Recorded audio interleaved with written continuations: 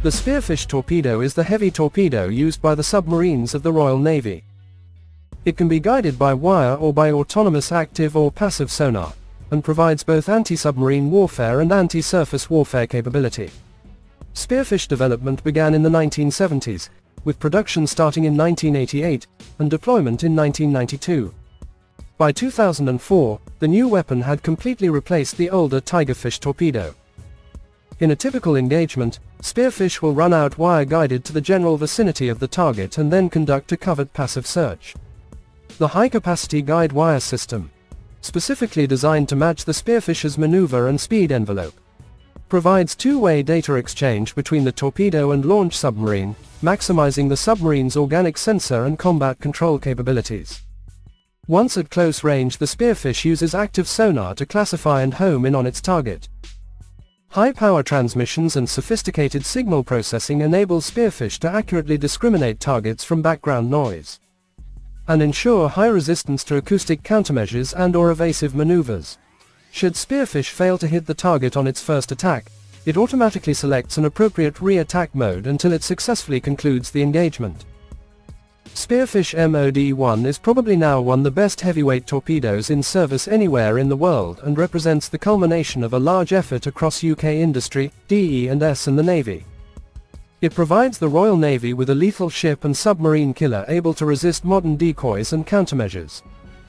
The Royal Navy's submarines will continue to be armed with one of the world's most advanced torpedoes after successful trials of the next-generation Spearfish weapons system. Sea acceptance testing of the latest version of the Spearfish torpedo was achieved on board a Vanguard-class submarine during 3 days of trials off the coast of Scotland. It is the first time the next-generation Spearfish has been tested on a Vanguard-class nuclear-powered ballistic missile submarine, and means the boats are now able to meet the latest threats when at sea. The trials involved the weapon engaging surface and submerged targets, enabling the boat's crew to operate the new weapon, test the ability to fire from the ballistic missile submarine's combat system and ensure command and control over the weapon. It means both the Royal Navy's Astute-class and Vanguard-class submarines have completed the testing. Spearfish has been the Silent Services weapon of choice for nearly 30 years, capable of destroying frigates, destroyers, and large warships, as well as hostile submarines. This modernized and improved variant known as Spearfish MOD-1 features a new warhead, a safer fuel system, a smarter electronic brain and a fiber optic guidance link with its parent submarine to improve its accuracy and lethality. The trials underscored the performance with the ability to integrate the new torpedo with the combat system of an operational submarine. Already one of the finest heavyweight torpedoes in the world, the program to further enhance the accuracy and lethality of Spearfish is now complete. After extensive development and trials, the weapon has now been declared operational by the Royal Navy. The Spearfish upgrade project began in 2010 to ensure the primary conventional weapon of the submarine fleet remains at the cutting edge. Given the current paucity of anti-ship weaponry in the surface fleet, the performance of this heavyweight torpedo is especially critical. For the MOD-1 update, virtually every aspect of the weapon has been improved, including the homing system and a new high-bandwidth fiber optic data link. Spearfish can be wire-guided by commands sent down the data link from the submarine's combat system. The command wire, which can run out to at least 30 kilometers, allows the targets to be changed, depth and range restrictions set, and countermeasures ignored. The submarine's sonar suite is vastly more sensitive and discerning than the lower-fidelity sonar of the Spearfish. Should the wire be broken, the torpedo will still continue to search for the target autonomously using the final parameters it was programmed with, and if necessary, its active sonar. MOD-1 makes increased use of modular components for easy maintenance and replacement, and the software is intended to easily accept future upgrades. The warhead is being replaced by a much safer insensitive munition manufactured by TDW that is resistant to shock, blast, heat and fire. The dual-fuel Otto HAP system that drives the gas turbine engine is being replaced by a single Otto II fuel cell to provide safer, more reliable propulsion.